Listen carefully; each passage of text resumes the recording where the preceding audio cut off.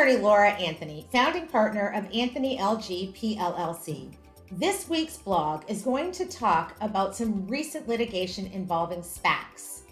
On January 3rd, 2022, the Delaware Court of Chancery denied a motion to dismiss a shareholder lawsuit against a SPAC sponsor, its directors, and financial advisor, claiming, among other items, breaches of fiduciary duty.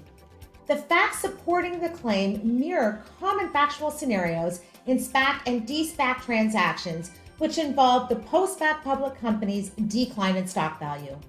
As such, the case is being closely watched by SPAC sponsors and board of directors alike.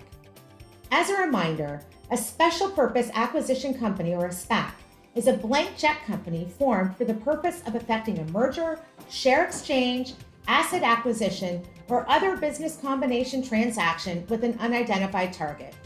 Generally, SPACs are formed by sponsors who believe that their experience and reputation will facilitate a successful business combination and public company.